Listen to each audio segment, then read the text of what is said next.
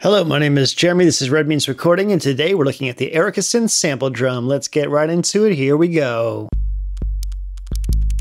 We're going to do a little bit of slicing and performing with a breakbeat on channel 2 and a series of FM basses on channel 1.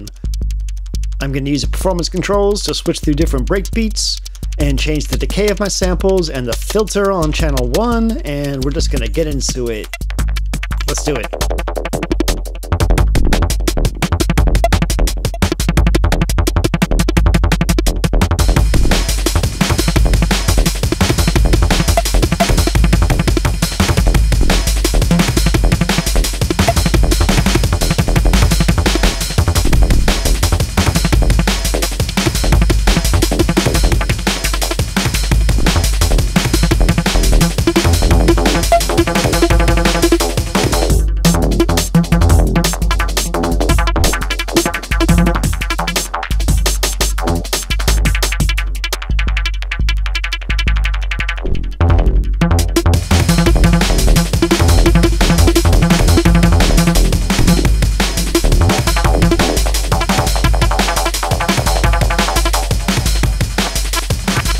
Oh, baby, that was fun. All right, let's hear a couple more examples, and then we'll get into how this mother jamma works. First off, some weird shit. Two banks of vocal samples getting CV modulated like crazy, backwards and forward loops. Just, I wanted to show you how weird this thing could get.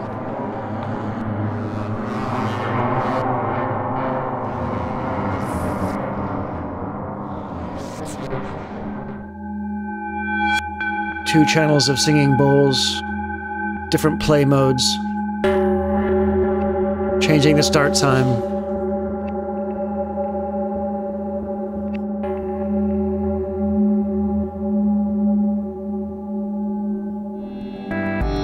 This is one of the 3 patches that I've uploaded to my second channel. Multi-sampled spherical wavetable navigator getting filtered and resequenced by the Synths sample drum.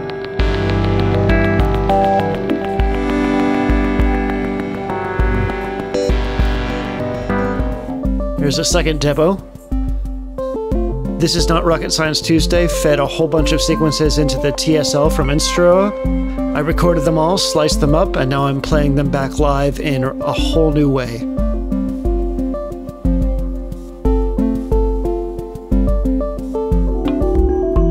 Finally, I fed a reel of Morphogene with a whole bunch of kalimba samples into the Synths sample drum, chopped it up, and had it sliced and resequenced in a whole new way that allowed me to perform it back.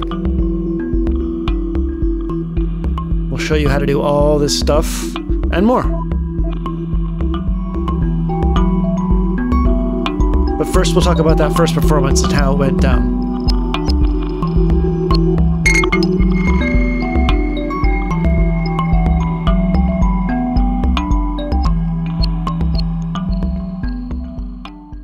Okay, so what is going on here? Well, I was in what's called performance mode, and I have 2 samples.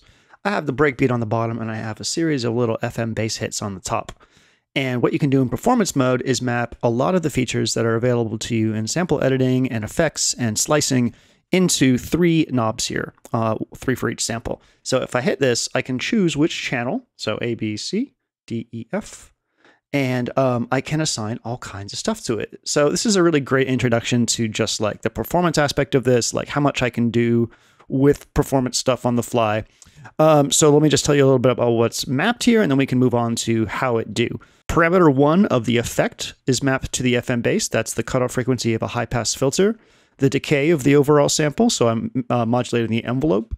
And over here is the playback mode. So it goes between forward, loop, floop, which is the best word in the world, and backwards and forward. So I can just get some interesting reverse glitching. On the bottom, we have 4 sliced breakbeats, and I can switch between them because I have this mapped to the sample. It keeps on playing the slices through, so I can get like some cool variety. And then I can actually change the step mode here. It's going to normally just go from front to back, but I can change it to random and get a little bit of glitching and stuff like that. And finally, we have the decay of the envelope that's assigned to amplitude for this thing. So I can get little tiny breakbeats, or I can get the full thing. So this mode is really, really fun. Let's go into the rest of what's going on with the sample drum. The first thing that you're probably going to want to do when you load it up is go into Library. Library is where you load up samples off the SD card, which is right here. Samples on the card should be 48K 16-bit. If they're mono, they'll load up fine to one channel. If they're stereo, you'll have to pick if you want the left side of the sample or the right side of the sample to load in. It can fit a lot, and a really cool thing is it can have subfolders, which is a really big deal to me as someone who's a stickler for organization. So I've loaded a ton of stuff up on here, and we may or may not play with it as we go. There also is a sample library that comes with it. So over on the right here, you'll see that we have a little sample bank thing. How much does this go up to? 64. So you can have up to 64 samples per slot per project. You also have a RAM consideration, and it will tell you how much RAM you have there. As you're moving through stuff, you can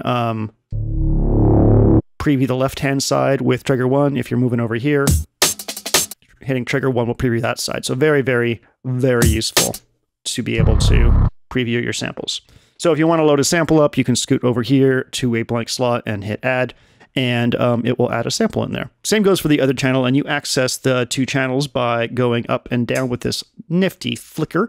And the cool thing that they've done with the OS is that any of these menus that you're in, you'll automatically just be in that menu for the other sample channel. So I found that to be the best way to implement this kind of thing. So you load up your samples, and then you can go over to your sample area. In normal sample mode, you have access to tune, so you can tune this in semitones. We have the mode, the playback mode, and here's where you can adjust it globally for everything.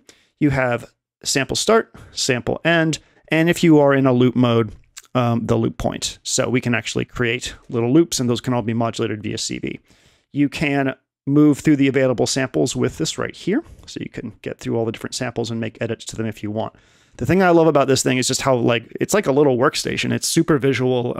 Everything is really, really easy to access. It's pretty intuitive once you actually get to know the ins and outs. It's really nice to be able to just make these kind of changes really, really fast on the fly when I'm in a performance setting or when I'm in a recording setting and want to get going. So over here we have amplitude, and down here are your main controls. So you have attack, hold, and decay.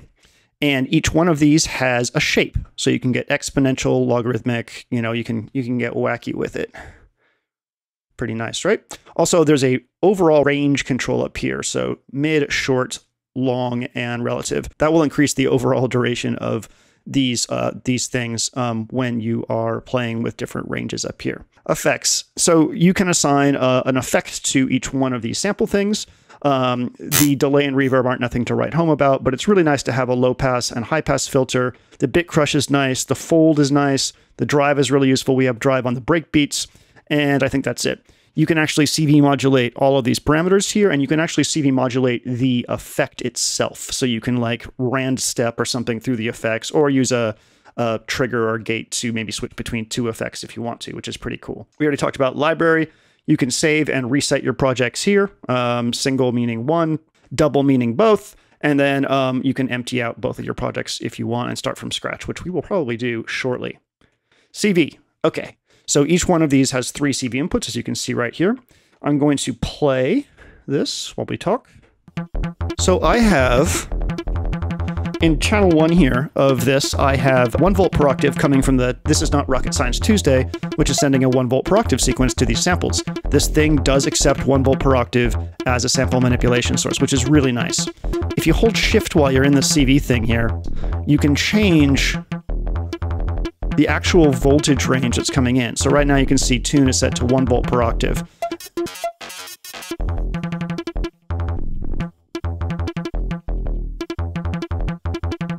So you can change it, which is really, really useful. I don't have anything mapped to CV number 3, but you do have depth control, and here's all the stuff that you can do. Sample start, the sample itself, sample tune, sample start end, loop, attack, hold, decay, the actual shape of the attack and decay, the overall amp level, the amp range, slicing, which we'll get into in a second, and then here's the effect parameters, the effect type. So lots and lots to CV modulate, which is nice. Let's talk about slicing real quick. All right, so now we're looking at channel 2, I believe. Let's go into our sample, and we are in a weird mode. Let's go ahead and enter the slicing menu. So you can see I have slices here, but right now if I mess with this, I would be messing with the sample itself. You switch back and forth between them by pushing this button right here. So now I'm in slice mode. It's in step CV, so it's waiting for CV input to pass through the steps. You can CV modulate the steps themselves.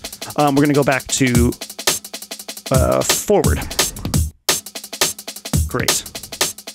So right now, every single time it receives a gate, it will move forward through that, and I have Steppy sending it 16th note gates. All right, so to slice something, first you have to enter slicing mode, like this, and then you can either choose the amount of slices you want to slice it up by. So for something like this, it was really easy. I just sliced it up by 16 slices, and I got a nice even amount because it's a nice even bar. But you can also enter manual slice mode and have the ability to scroll around and enter your own slices on the little waveform thing, which is really, really nice. You have different modes to play back. So we are in forward right now. You can go backwards. You can go forward. You can go random.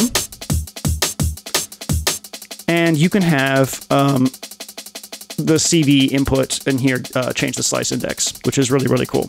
Let's go back to forward right now. You still have the ability to switch your samples up here and manipulate them. So you can have a bank of sliced samples, which is really, really cool. Let's go into the CV for this. I want to give you this heads up. This right here is a gate signal that's coming from Steppy at the beginning of each phrase. And it is set to a very important thing, slice reset. So depending on how your system works, you know, you're going to have these slices that move through forward or backward or whatever. But I want to make sure that on that downbeat, the slices reset to 0 so that I can have a coherent beat no matter how much I messed it up at the beginning of each thing. Other than that, everything that was being done to this was done via the performance screen, which is this.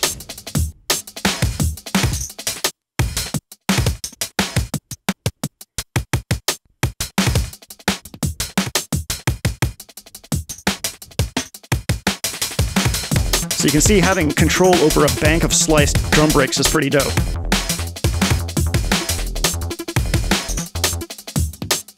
All right, let's head on over to the last thing.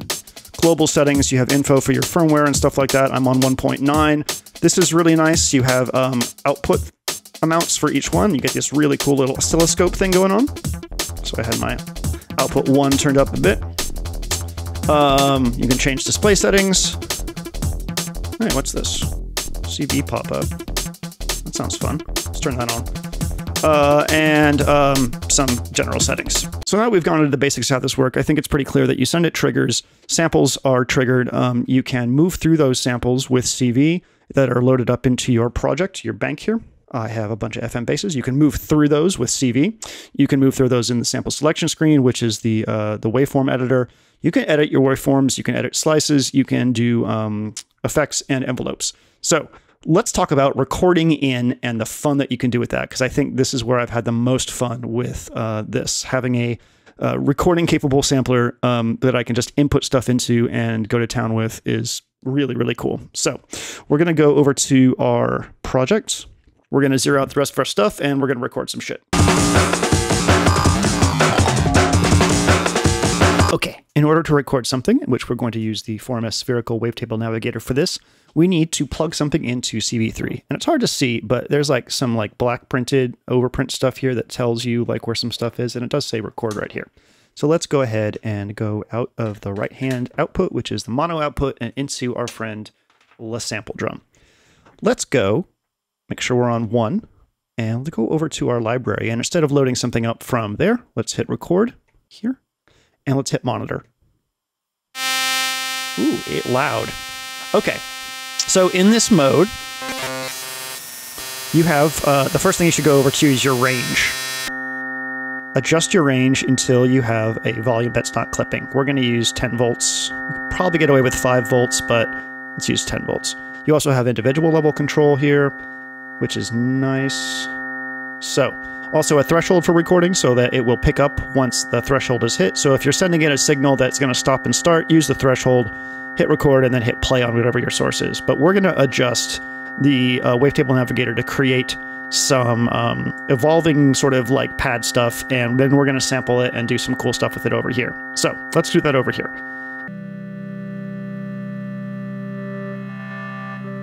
Okay, great. So let's just go ahead and hit record over here by hitting this one right here. And now we're recording. You can stop and start recording pretty easily if you need to, and we'll just let this record for a bit. We'll play with this. Great. Done. So monitor turns off. Now we're going to hit this to save. Here you can name it. I've just been leaving the default names because I'm lazy. So let's go ahead and hit OK. I forgot which button does this. It sort of has a little delay on it. There we go. Once it's decided it wants to do that, it will save it. So I'm going to do this a few more times, and we're going to use different wavetables and maybe different spreads because I think this is a cool way of showing off the full capabilities of the record stuff in here. So let's go back. Let's hit monitor.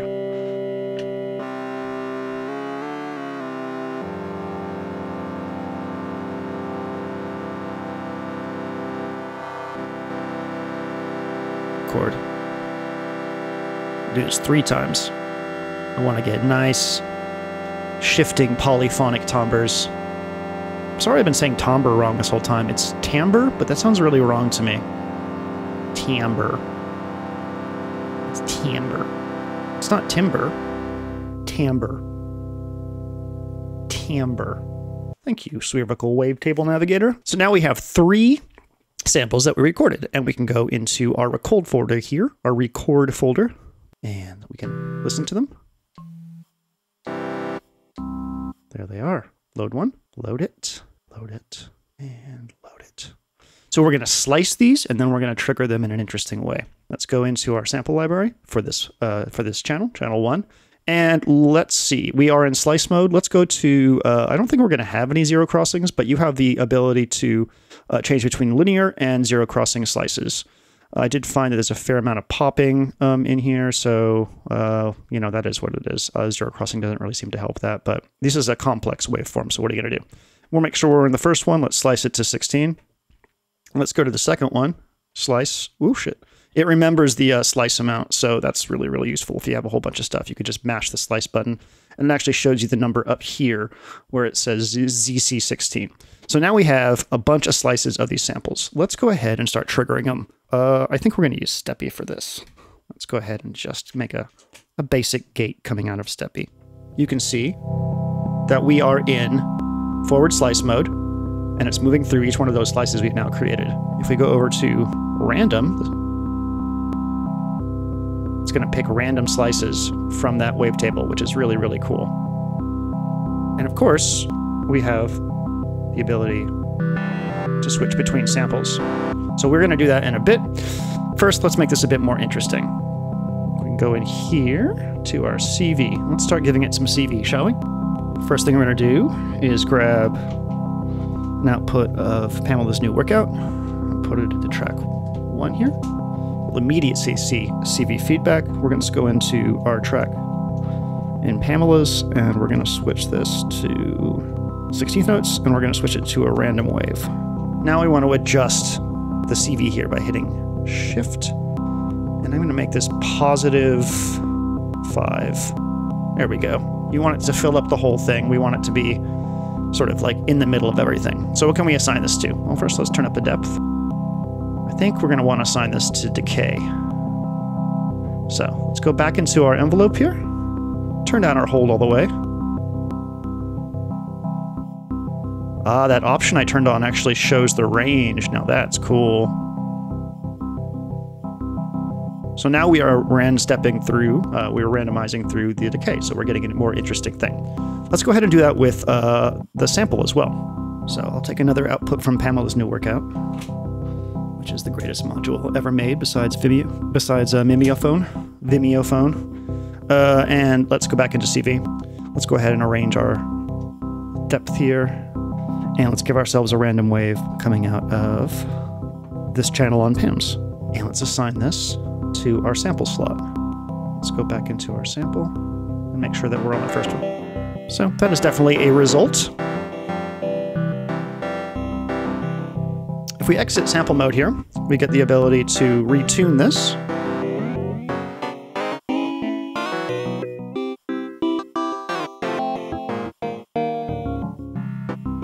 if we want to. Last thing we're going to do is take CV3 here, and we are going to go into our effects and go to low pass. We're going to turn the mix all the way up. It's going to get very quiet. Let us now go into our channel 1 of this, and we're going to do another random one. We're going to promise there'll be sound in just a second. Go back into our CV, and let's go ahead and adjust our range. Turn this up and assign it to FX parameter 1, which in this case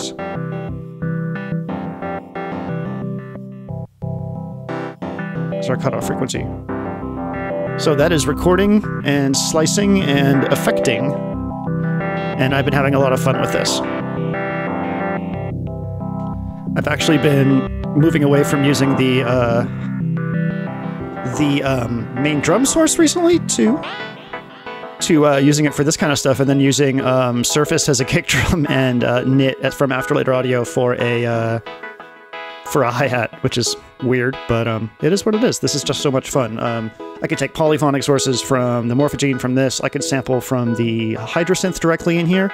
It's just really, really, really cool and easy to use. So let's go into our second channel and just add a beat real quick, just because we can.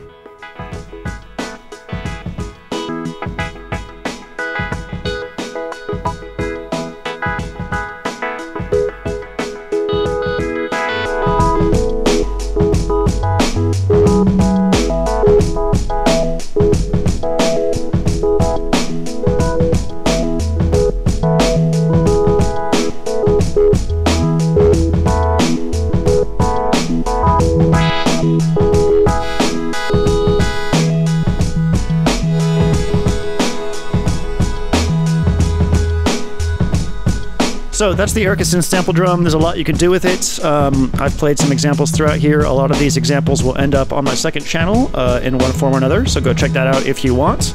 If you have any questions or tricks or comments about this, friends, please do leave them in the comments. I always love to hear how people are using stuff. I think this is an incredibly useful sampling device. The ability to take stuff from your other places here and chop it up and reconstitute it has been an absolute joy, and I'm really happy to have this in a small rack. My name is Jeremy, this is Red Means Recording. Thanks for watching, and I hope you have a wonderful day.